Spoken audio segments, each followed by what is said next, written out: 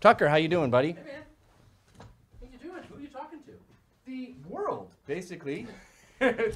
I'm not going to say 7 billion because I assume North Korea can't access this, but I'm probably talking to 90%. No, that's ridiculous.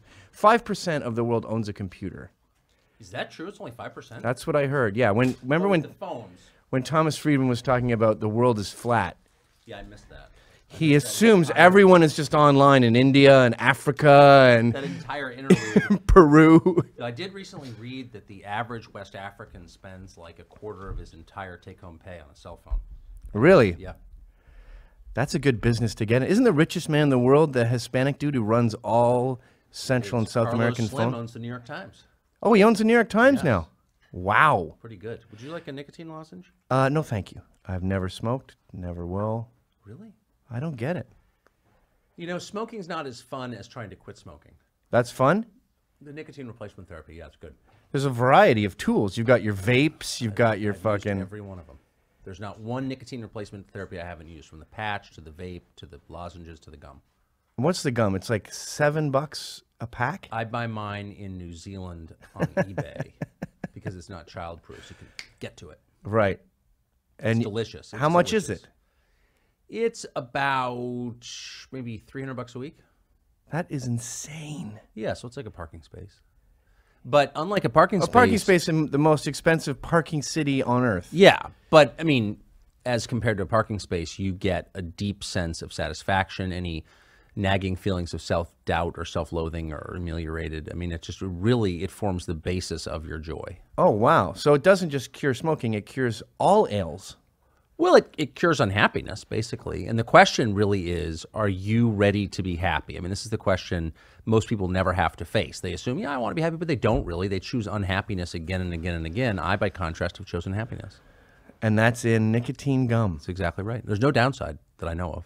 Well, the financial part is... Yeah, but it's worth it. Why do you work? Well, I do drink.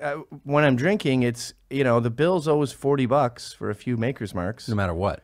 No matter what. Yeah. You end up buying the other guys or something. See, I quit drinking and just went right to nicotine. All right, sold. Ladies and gentlemen, we're sitting here with Tucker Carlson. Is this actually going? It's live. Oh, fantastic. That's why I said I was talking to the whole world. I had no idea. It's absolutely live. Was any of that a secret? No, it doesn't bother me. Well, you said, who are you talking to? I said, I'm talking to the world. I thought you were kidding. I thought you were talking to the would have producer. said if I was just talking to a camera. Hilarious. We've got a lot of ground to cover. Great. Today. We've got till 11. So why don't we just dive into it? Let's do it. You've got a long and feathered career in media. I just invented that adjective, by the way, for that. One thing I find inspiring about you is you have like 30 different careers. Yes. I keep getting fired. You keep getting fired and you keep getting back on your feet. And I always feel like I'm some sort of warrior for having maybe 2. But then I look at your background and you've been to the top of the mountain 5 times. Yeah, and then fell off. I think having a lot of kids young is the key. That's the key. I got married at 22, had a ton of kids before 30. How many kids do we got? 4. And they all needed to be educated. And, at that point, smoking weed is just not an option. You have to get out of bed. I want to bring that up, too. I want to talk about boarding school in a second here.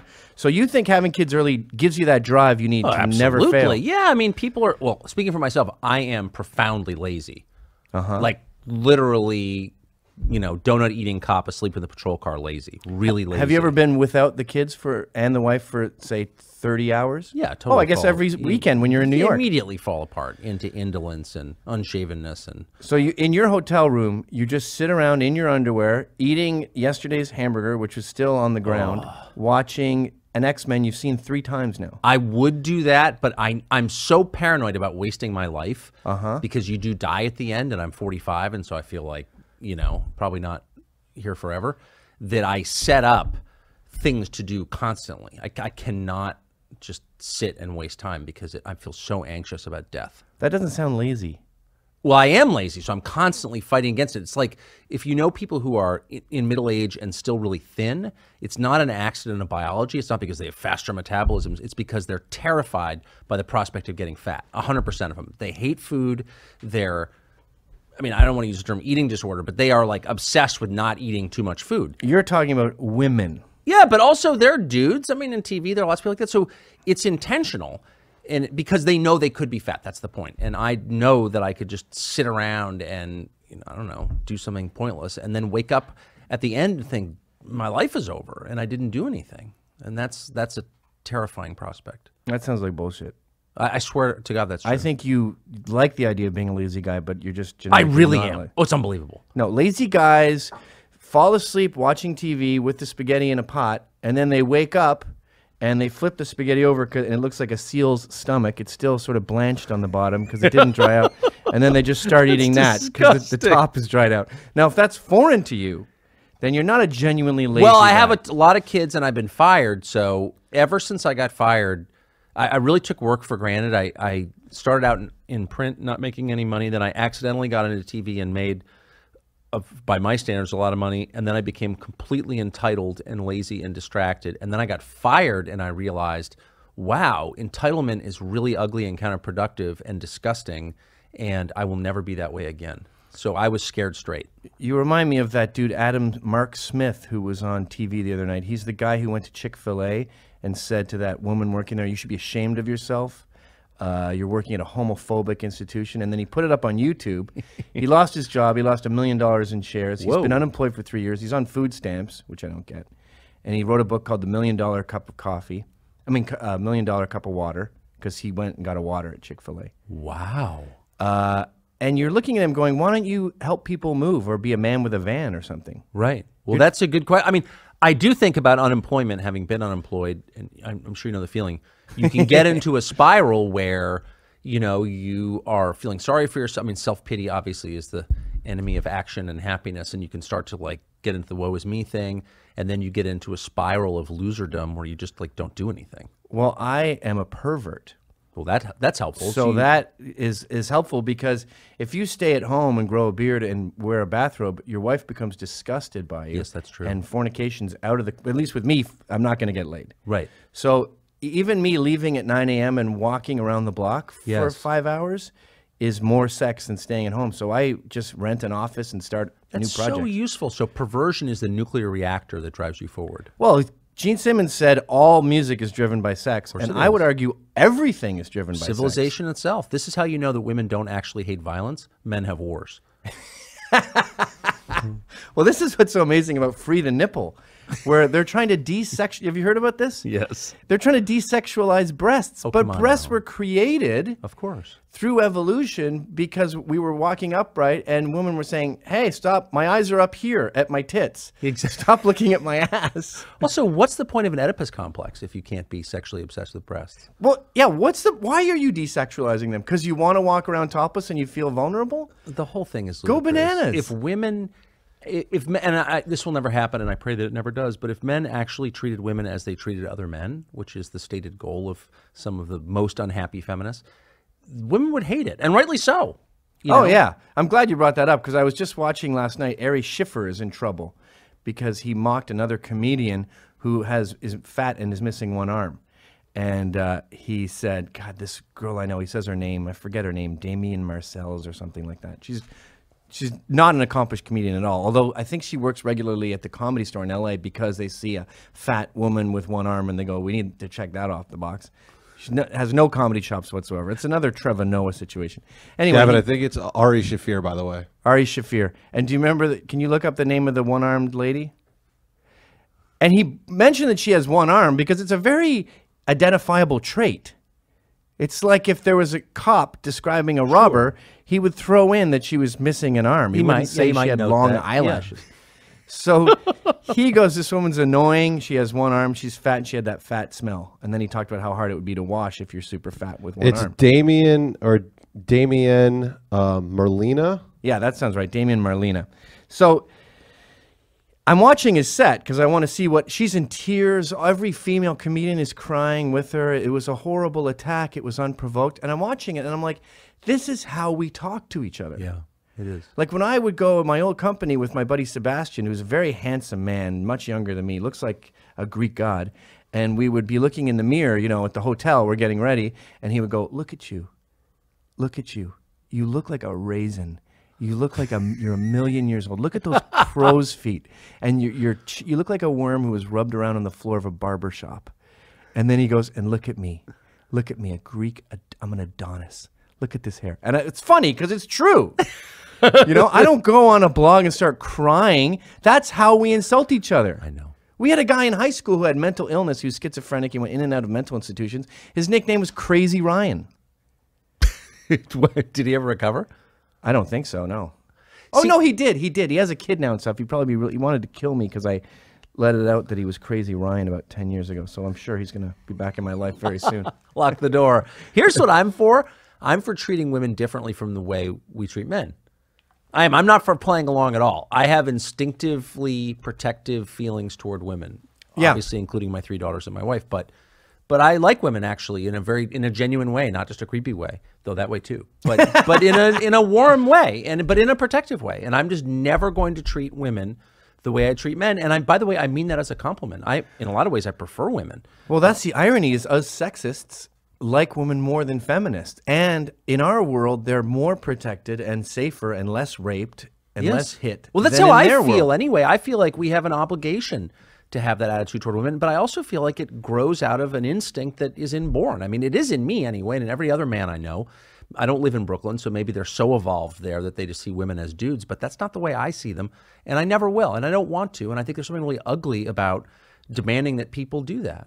Well, the experiment, what I see amongst my peers in hipster land is the experiment has failed, and they're getting close to 40, their ovaries dried up, and they're fucking miserable. If the experiment worked, I'd be all for it. Right. But this pretending women are kick-ass, pretending that they're superheroes and they're tough and they're dudes, leaves them with nothing because they're not dudes. Right. No, that's true. And they are, in some ways, tougher than men. They're less sentimental than men, I would say. And they're definitely less horrified by the details of, you know, the human body and stuff. I mean, there are a lot of ways that women actually are harder, but just not in the ways that we have to pretend. Not in male ways. Exactly. They can't do chin-ups, but a woman can get a tattoo for 3 hours and be reading a magazine. Totally. A man gets a tattoo. I'm covered in tattoos, and still I have to, you know, take a Xanax and it hurts. get drunk. Right, It I've heard. Kills. It's dizzying. But they just sit there and look at me like I'm at the zoo and they're watching the pain exhibit. I've seen that. That's so funny. I've seen that exact thing. And having seen my wife give birth 4 times and, you know, sweat breaking out on her forehead, and she said to me, "I will not cry in front of someone I don't know. I will die first." And she meant it. Wow. I mean, I'd be bawling like a girl. I mean, not like a girl, I guess. Anyway, there are so many ways that I admire women because they are different. And again, I'm surrounded. I live with 4 of them, and I work in TV, which is totally dominated by women. And I think, I mean, I'm not being defensive, like, I like women, so I'm best friends with women. I sincerely mean I actually really like them. And it's demeaning to pretend that they're just like my college roommate, Bob, because they're not. Yeah, do you Thank want... God. Okay, we had a game. If you fart and you don't say safety and we call slut, we all get to kick the shit out of you. No ball shots and maybe a headshot or 2, no kicking in the head, but violence until you can name 5 breakfast cereals. Now, you're getting pounded, so it's hard to think. It's hard. Captain Crunch. Life, Cheerios, and then you'll say another one, and they'll be like, "You already said Cheerios." And that's the same initiation the Bloods and the Crips have. If you want to be part of that, ladies, the cis women who identify as men, if you want to change a carburetor with us, if you want to put lime on the part of the lawn where the pine needles are falling down and you have to neutralize the acid, Of course. and you don't want clover and moss growing there, come on in. We can talk about Scott seed versus that sort of pulp stuff. I hate the pulp, but it I don't works, think it. though. It's worked for me. I've stared at that pulp for weeks. The crap. You mean the green ground paper pulp Yes. with seeds Oh my in it, gosh. and you're looking at blue shit too I know on you your are. lawn. I don't Blue-green, like it's that. like aqua. I agree with you, but I did do it a couple times because it doesn't move when it rains. So if you're patching spots in the spring, this is a conversation that's not taking place on Oxygen right now. If you're patching bald spots in your lawn in the spring, when it's heavy rain, it doesn't wash all the seeds off. No, but that you get that out of dried grass or hay or basically anything. No, you're probably right. Put down some nice topsoil, seed it, water it, put some topsoil on top of that, Right. and then just put some dried grass or hay or anything there to keep birds and to keep it from washing away. probably You don't want to look at fucking blue all No, you summer. don't. You're right, you Especially August where you're not getting a lot of growth. No, and then it just grows up like a hair transplant. You know, just too tight together. Yeah, or you know what I've tried a few times? Frankenlawn. So you go to an area you don't care about that's already sort of written off because it goes into the forest. Rip that up and go to your trouble spot and fucking plant it down. That's so smart. Speaking of hair transplants, You've got to water really, the shit out of it. No, you do. You really do. You're stamping on it with and bare you have feet. to be faithful about it. You can't just, kind of piss on it. Oh, no. That's your base. It's like a transplant. I mean, your body could reject it. You've got to. No, it's totally right. You've got to check the specimen, show up in a cooler. I read a book on this once. That's how intense I got about lawns one year. Oh, really? Yes, I really did. We don't have big lawns in D.C., but mine was cherished. You understand, ladies? This is our world. Why do you want to be here? Okay? You don't. It's Dungeons and Dragons. Same with politics. It's economics. It's all numbers. How many illegals are here? What's the GDP? How is unemployment change? Why do you want to pretend that's your world? You're not. There's none of you in math because you don't have a predilection to STEM. Now, Larry Summers got fired for even asking why that is, but it's a fucking fact. And if you want to come on board for a week, try it. I noticed this, by the way, on Fox when you're on Outnumbered, and you said something incredibly controversial, which is it's different for a 16-year-old boy to get raped, air quotes, by a hot teacher in lingerie than it is for some disgusting old 40-year-old man to fuck a 16-year-old student. You think? You think? Yeah. It's not even in the same universe, actually. And I don't... I guess there are lots of things you have to play along with in life, and I understand society demands compromises. We all live together in close quarters. A woman can win the Nobel Peace Prize for mathematics. No one's saying that's impossible. Right. That's right. And I'm not, and I'm not good at math.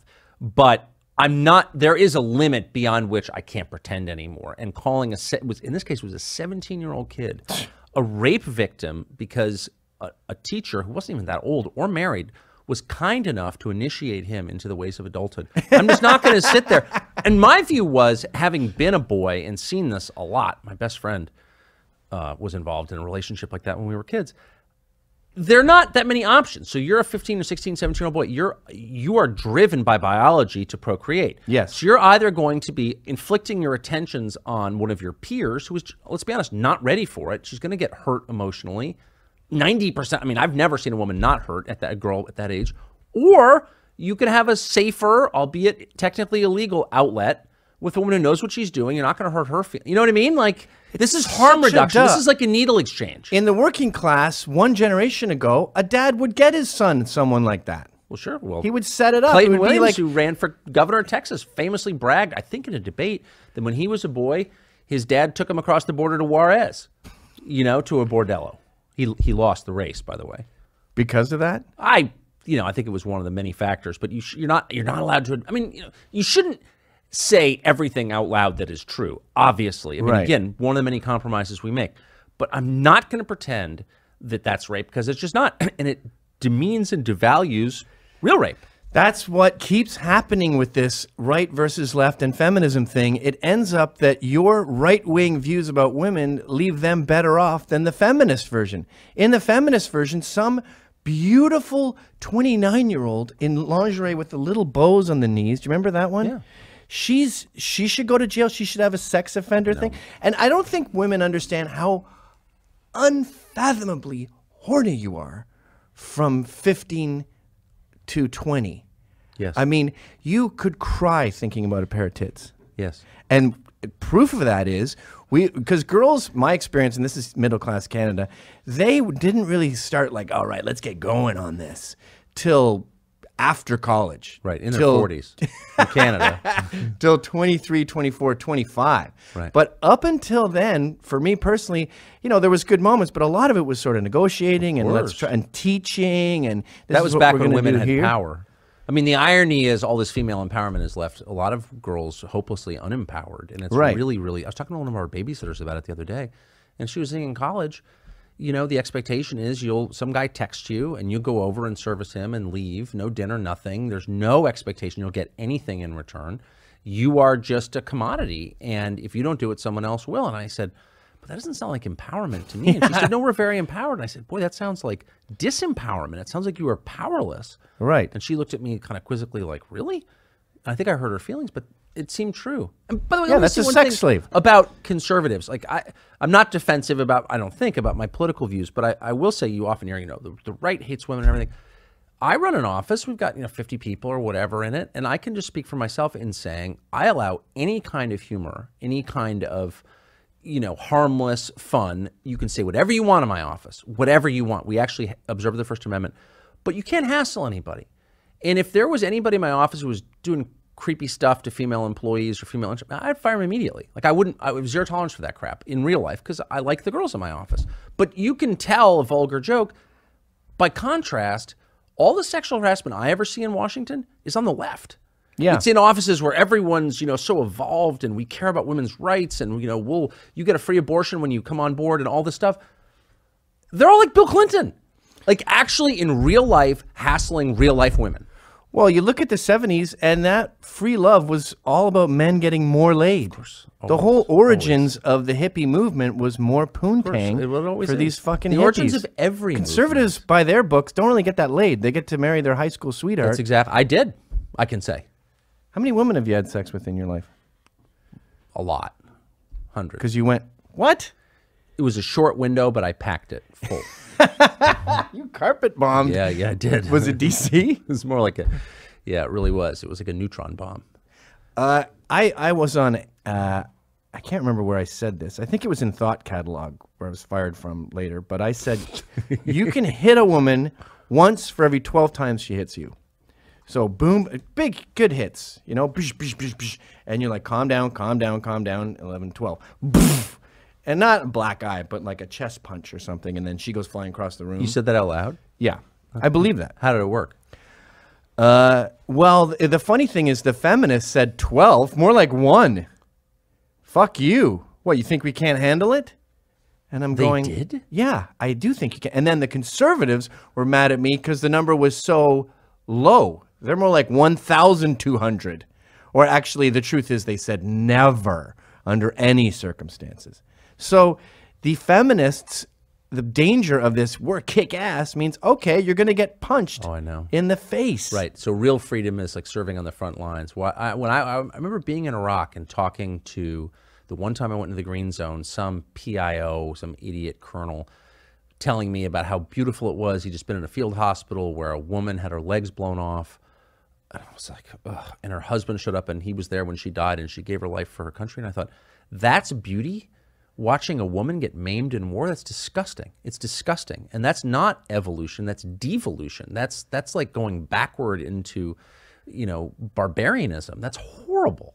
I'm never going to look. That's not the deal. That's not what we. Disgusting. And when you see them on a, Bill McGowan brought this up once. When you see them on a poster and it says the proud, the few, and 3 of them have a skirt on, I don't like the jihadists seeing that image. Well, I kind of like the scary. middle finger quality of it, though. I don't think they feel that. Maybe if they get bombed by a female fighter in a jet. But when they just see a woman carrying a clipboard in a dress skirt, they go, this is what you're going to do? Well, speaking of celibacy, they're probably totally just like halted in their tracks by the sight of an uncovered woman. Just the knees. Yeah, just the knees. God, it must. One thing about Saudi Arabia, just not to get off track, but it must be so fucking awesome to be looking at burqas all day. You come home, your wife is wearing Gucci, Louis Vuitton, 5-inch stilettos, because she doesn't get to do this. Oh, of course not. So every night at home is the Academy Awards. Her hair's all crazy, and she's like, hello. But that's not what really happens, because you don't come home until like 3 in the morning because you spend all night sitting on the floor eating lamb with your hands. I'm serious. With a bunch of your friends. Yeah, drinking little cups of super strong coffee and working your worry beads. Like you never go home. Yeah. Have you been to the Islamic world? I mean, No. all the men sit around and play backgammon, which I love, use tobacco, which I love, but still, they're always with each other. When do they procreate? That's true. I noticed that with China. You'll be walking. I lived in China for a while, and you'll walk by. It's everyone's up at all hours because of the tea. Yes. And just you look in the tea. No, they drink more tea than anyone on earth. And you look in a window, and you just see guys gambling all night, and you think, don't you guys want to get laid at some point? It's like those Alaskan Wild family where they have the weird Duff rockabilly accent. You know those guys? With No, but I love it already. It's a reality show about a family who lives in Alaska in the middle of the woods. And half of them are young 25-year-old boys. And they've lived with their family their whole life. So they've developed their own accent. And they say things like, hit me 5, because they don't know what is going on. They sound like Europeans. Right, Ukrainian immigrants. Dude, I moved out when I was 18. Go get laid. What happened? There's a crisis in this country, a sex crisis. I know there is. Getting laid has been ruined. We've cheapened it, and they're either have total apathy about it, or they're doing it so much that it's just become this diluted, wet. Well, it's interesting. I employ a lot of really young people, and I notice that there's very little sexual anxiety among the young men I deal with. Yeah. Like, they're not plotting and planning for the next hookup. It's like, that's a given. They're giving away that stuff in my world. I mean, there's Tinder. Like, I know I'm getting that tonight, so like, I'm not worried. I don't know. I'm not arguing for anxiety, but I do think there's got to be a cost to that. So for millennia, men have worried about when am I going to score, and now they're not worried. Like, that's a massive change. But the jury is still out on how laid they get, because I'm getting two signals from these youngsters. One is sex is everywhere and I get anal on the first date. The other is I'll just masturbate. I don't really need it. Well, there's that. I keep meeting virgins. No, I know. Who are 21. I know. If you were a virgin in my generation at 21, I think you might get killed. You'd be beaten until you could name 5 breakfast cereals, that's for sure. Well, that's for farting without saying the proper verbiage. I think you might just get stabbed. I do. Because we'd be convinced you're a Wiccan or some sort of demon. I gotta say, I don't know much about this, but I do think that porn has changed a lot, and I don't really I don't understand, but I'm a huge believer in the obvious truth that massive societal changes have consequences you can't foresee, and some are good and some are bad, but they're always like multiples of these consequences, and they ripple out through the decades. So we didn't have porn 30 years ago that was available to everybody instantaneously in the back of a cab on their iPhone, and now we do. So, like, that's not going to change human behavior or human relationships? It is, in a big way. It might for the better. It might. No, it might. I get some great ideas from Nobody RedTube. talks about it, though. That's so interesting. Like, this huge change, and nobody ever mentions it. Oh, no, I've heard it. I've heard it's a problem with young women where the expectations are too high. I've read articles about young girls having to do anal. Right. And anal is like, that's like asking a guy to do a triathlon. I mean, it's not impossible, but it's a big deal. You got to train for it. Yeah, it's not, you know, just I read whip it The in Vice there. Guide to Anal Sex, written by one Gavin McInnes. Oh, that's how we met, right? Yes. That was such a good piece. That was Thank you very really much. Smart. I mean, it wasn't... It was the guide to eating pussy, though, that we bonded on. I like that, too. But this wasn't... If you haven't read I don't know if we're actually being watched right now, but if your viewers who haven't actually read those pieces, so smart. Not just like pornography. It was like actually thoughtful and deep. Well, I think that's an artist's job. His job is, you are busy laying bricks, you're busy, you know, accounting. I'm going to go out there and do some stuff and take notes. Right. So I didn't enjoy maybe a year of pussy eating for that thing, because I'd be going, oh, this technique, I forgot that I do this, and was conscious the whole time, not losing myself in the vagina, and was able to pen that for the bricklayers. If you could sum up what you learned. Oh, easy. I'm glad you asked that. We are so horny that we're sort of like bulls at the rodeo. The second the gate comes open, wagum, let's go. Yeah, that's right. Women are totally different. I completely agree. It's like a lamb in a field. You have to go, hello, hello, shh, hello. And maybe from 40 feet away, maybe have some lamb food. And go, hey, Buster, hey. And then just take your time. I mean, right off a good 20 minutes. Sometimes you got to give them a fucking massage till your hands hurt. That is so smart. And that applies to everything, even pussy eating. You don't just come in like a pig at the trough. No, that's true. So I recommend coming in and doing absolutely nothing for maybe a minute, just to add an air of suspense. So you're just sitting there. And she's like, what? Did he die? What is going on? You know, when we first met, it was... I think these are... let's just take the sex part out of it, the salacious part out. As an observation about women, that's like brilliant and true. Yeah. And I've noticed that with arguing with my wife. Like, I can't just burst in with a ram. No. She just backs away. Or how about when a woman comes to you, your wife comes to you and says, I'm really upset about this. Your instinct obviously is to, okay, here are the 5 things you need to do. And that is, no matter how many times you learn that lesson, you always forget it. And she doesn't want to hear your stupid, even though they may be accurate and useful, recommendations. She wants you to be quiet and just like listen and empathize and say, you know what? You're really suffering. I get it. Right. Well, your attitude is always like, what? Oh, tell them to fuck off. And if they get mad, then they're not your friends. What? Done. Next challenge. Do you have a happy marriage, having gathered all this information and really being an I think an insightful voice on this question. Have you been able to apply it successfully at home? Oh, my wife and I split a couple years ago. A couple of years ago? No, I'm just kidding. Yeah, I have a great marriage. We just had lunch. We were just talking. It's like, what? I was thinking about that on the way over here, though. I have a great marriage, but it has downtime, and because I'm in for the long haul, I can just say to myself, and this has never happened, but I could say to myself, we're having a bad year. This is going to be a bad year. Yeah. I could not get laid for a year.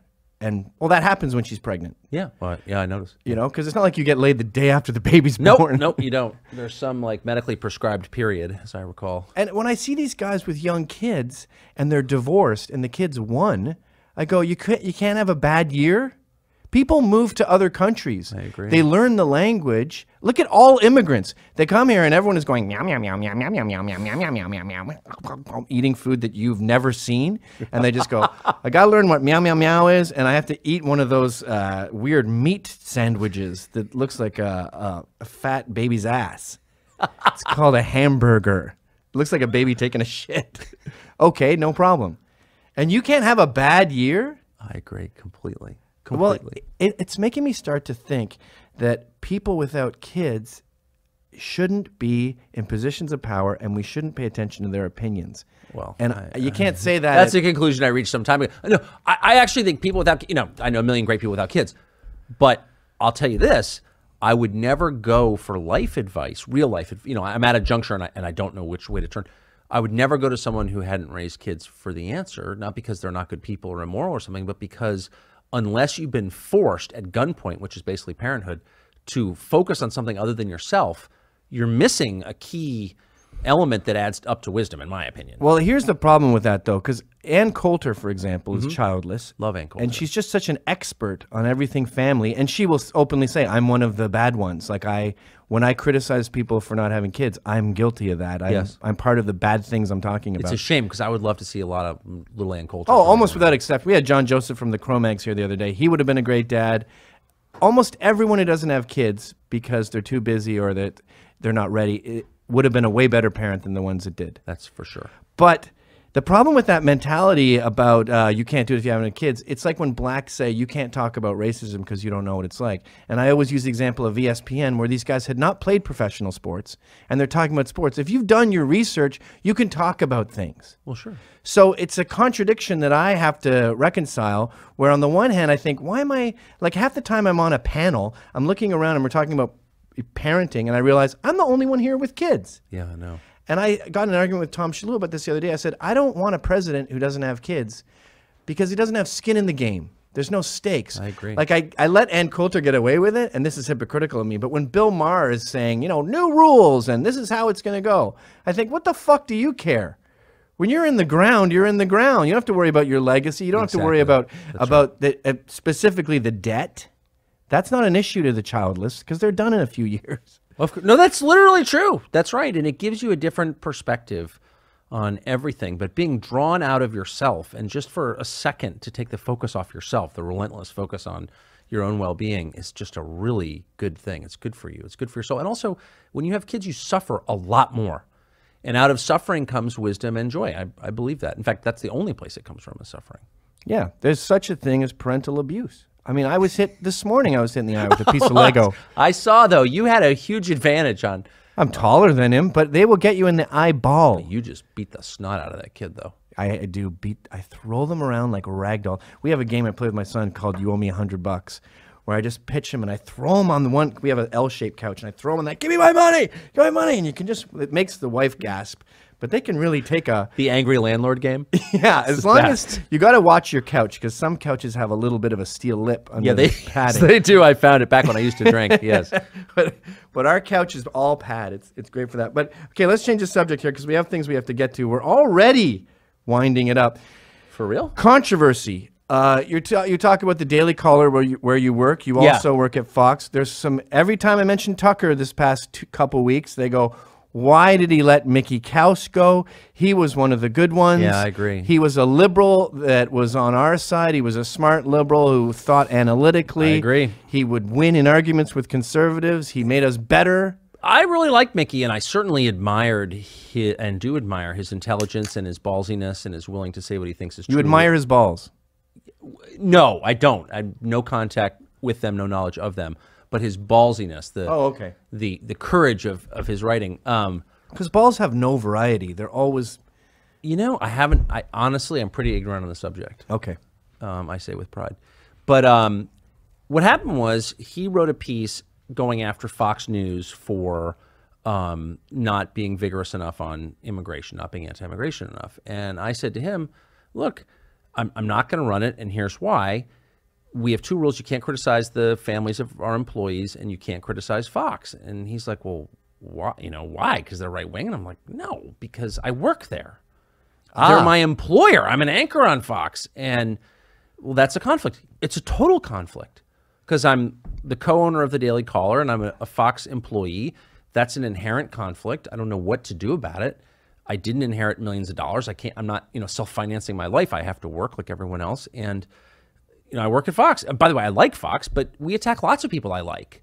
The distinction is lots of people I like, and they always call me about it, and their feelings are hurt, and I deal with it because I let my guys write whatever they want. Except that, and I don't know what to say. It's I guess a bad situation. My only defense is I'm honest about it. I'm not lying about it. And I've had many editors who've killed stories or held stories or changed stories that I've written because they, unbeknownst to me, went after someone near and dear to the editor or to the owner. And no one ever explained it to me. And I resolved that when I was in charge, I was the editor-in-chief, I would be totally transparent about my decisions. And that's it. I work there. You can't criticize your employer. That's life 101, and even if he deserves it, you can't. And if do you know what I mean? Yeah, so, well, it's hard to argue if you're admitting that you did something wrong, or you admit that it's a conflict. Well, of course it's a conflict. Of course it's a conflict. So my only defense is I'm not a liar. I really try to be honest because why not? And second, I give more editorial freedom, I would say, to people who work for me than any other place I've ever worked for. So was Mickey shocked? Surely all the writers know this. Well, of course, yeah. It was, and they hate it. I'm sure, not that they're anti-Fox necessarily, but writers by definition hate the idea of being circumscribed in what they write about. And I get it. I feel the same way.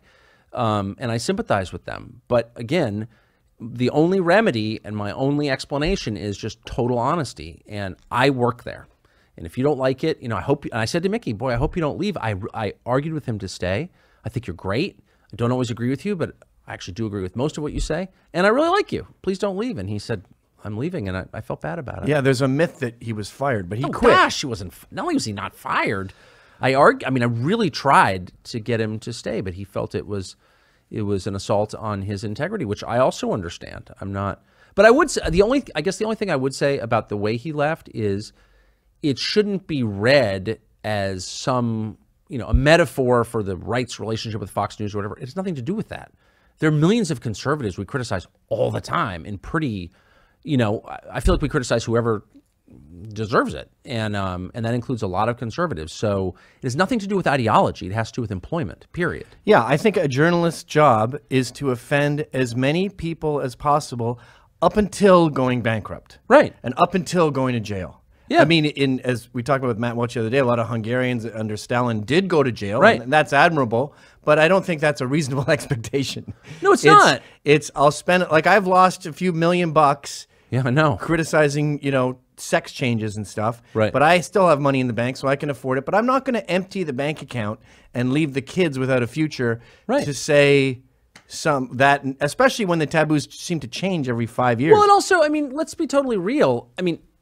You don't read a lot of pieces attacking the Sulzbergers in the New York Times.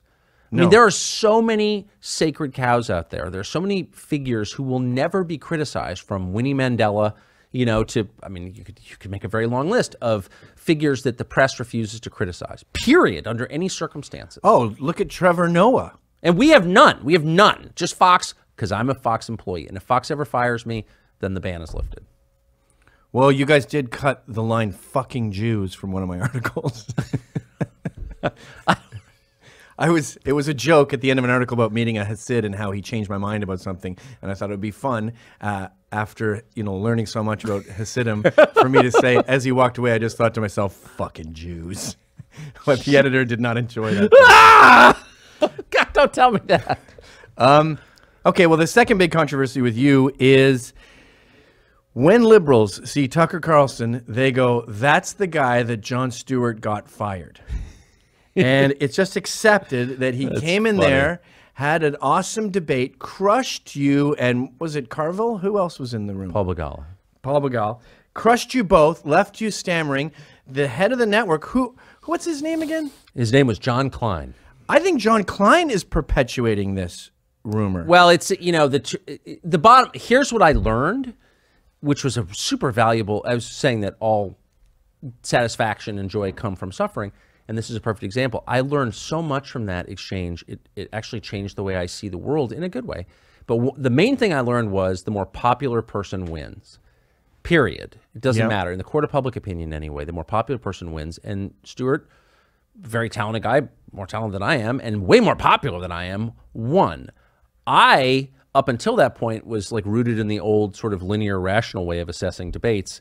And I believed, and I still believe, that his position was like ludicrous and unintelligible. Like I didn't even understand what he was saying, and I still don't.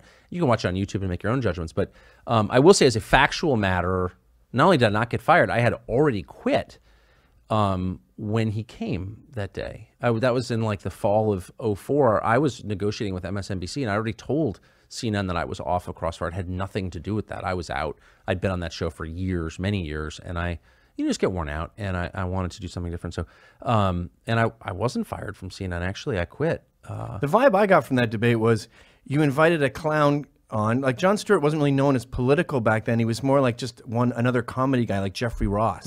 Yeah. So you had a funny guy on, and then he attacked you for being too partisan, and you both went, oh, this is a political debate? In fact, you said that. You said, I thought you were going to make some jokes. Well, I was totally confused. I mean, the other thing I learned that I didn't understand at the time was it's really easy when you're hosting a show to become really passive and bask in the adulation and all the benefits of being on television, but not actually take control of the show itself and let the producers do it. Right, yeah. And we had a couple of producers. We had some great producers, but we had one producer in particular who was a pretty sinister guy, and whatever. Anyway, I didn't even know Jon Stewart was on that day. I just landed from the West Coast. I was totally out of it.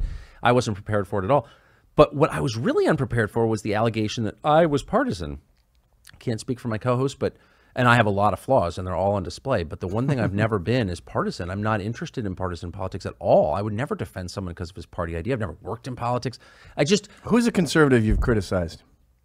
Oh, gosh. I mean, I spent GW? 8 years going after Bush. Yeah, big time. And I would argue he wasn't actually conservative, but whatever. I mean, yeah, I have all kinds of, I've never been a water carrier for the Republican Party ever. And it would not even occur to me.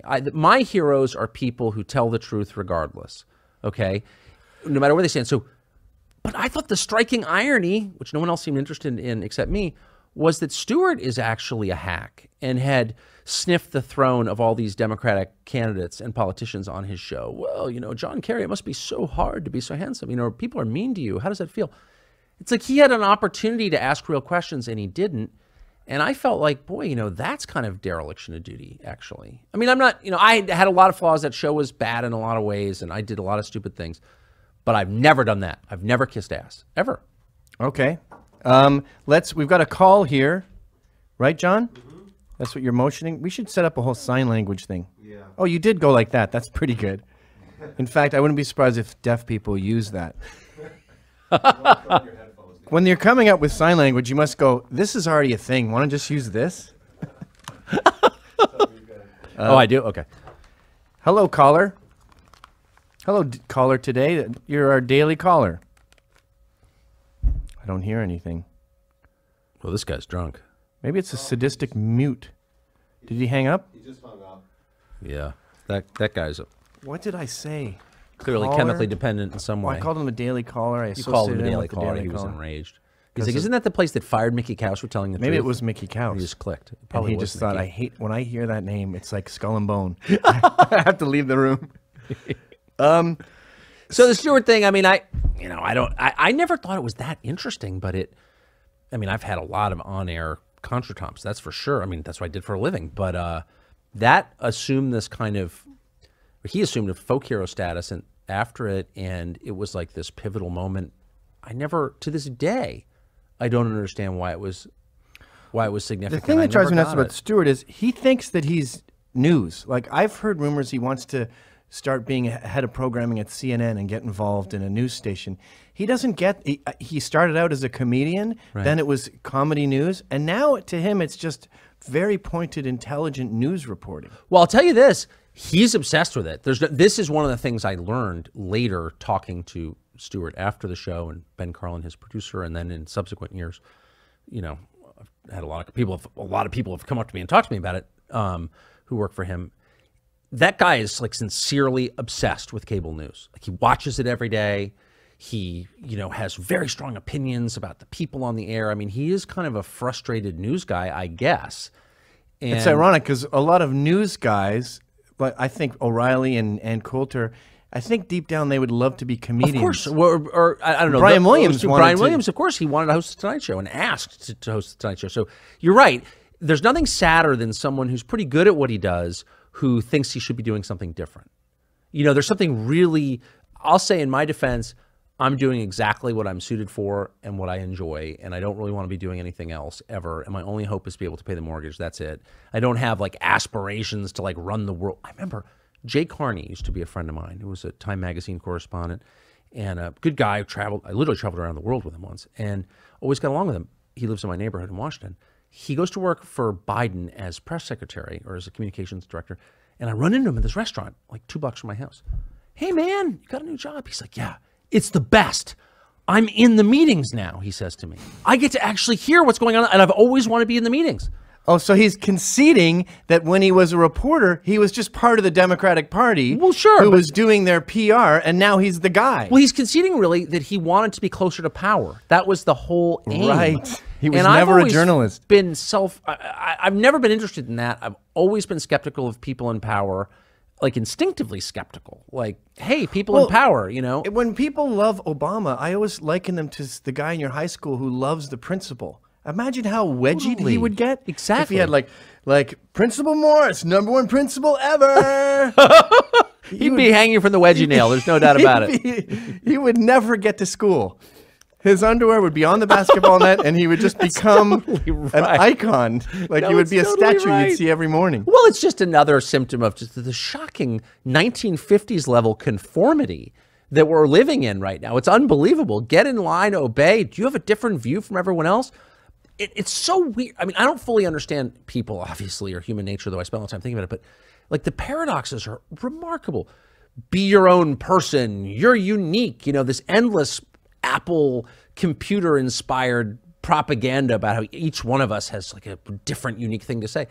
And in fact, I see like people under 30 as like an army of robots who all dress the same, have the same thoughts, and who instinctively crush anyone who thinks any different from them. It's bizarre. They're like the Red Guard or something in their conformity. It's weird. It is. Well, I think Greg Lukianoff says in his book Freedom from Speech that it comes from being physically soft and not having physical challenges, and that includes hard labor, but also getting fat and staying at home and playing video games. And that softness leaks into your mental ability, because debate is exercise.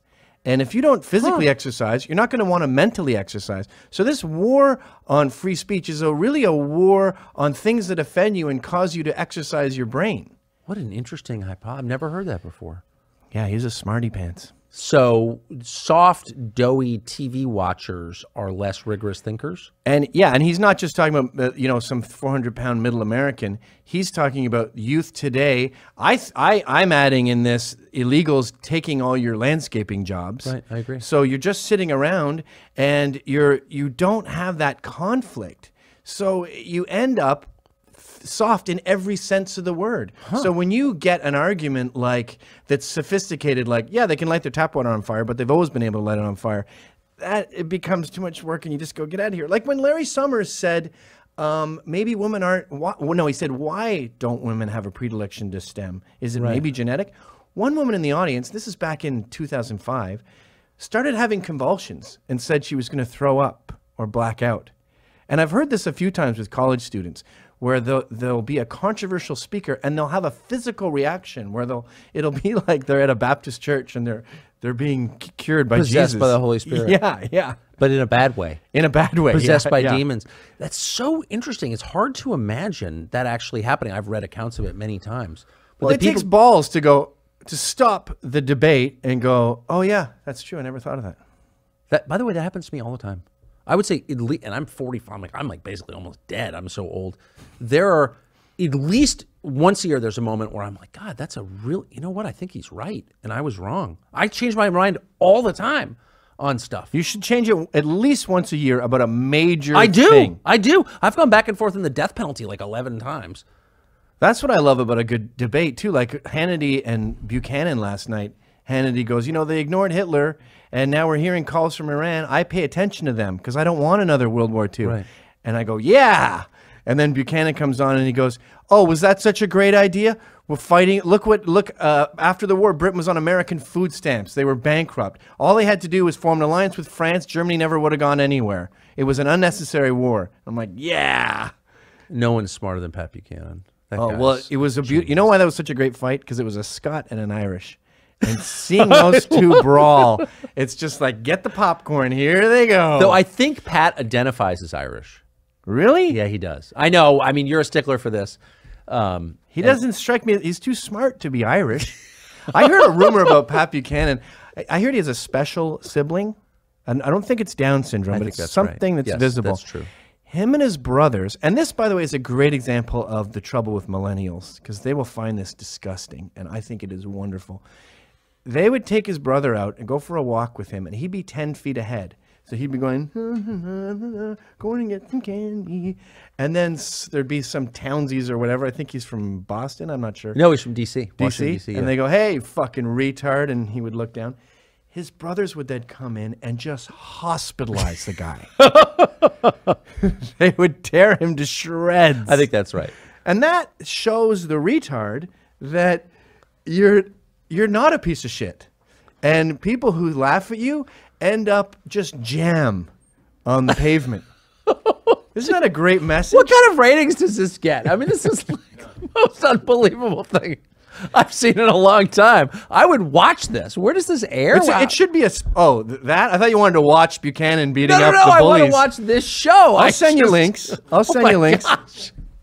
Has the feds haven't tried to shut you down yet? This is actually a safe room. The walls are 13 inches thick, and that's why the front of it looks like a deli, and you had to push the Gatorade to get in here. If I have to read another stupid art review in the New Yorker or the Times about, ooh, really, this is breaking our preconceptions about this is very daring and bold. Really? An hour of this? I mean, you would just melt their brains, and if they had any balls, they would review it. Even to attack you. Well, the funny thing is it all sounds so benign to me. Like Pat Buchanan as a young man would beat up bullies. Sounds good. I would say that this fits firmly into the counterculture cabinet. Really? Yes, I would. This just discussing this program in general, and I mean that as that sounds. That last story seems so benign.